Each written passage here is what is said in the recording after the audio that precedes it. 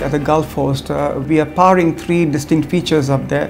The first being the ICCA Middle East Food Forum, the Restaurant Development Conference, talking about the industry itself. The restaurant form 80% of the whole industry. Having said that, we bring in all new element. Now this is going to be a 3-day conference talking about how do you enter the business, how do you build the business, and how we evolve the business to the next level. At the conference, we basically going to be covering a venture capital funding. We're trying to basically bring in some budding entrepreneurs to pitch their concepts.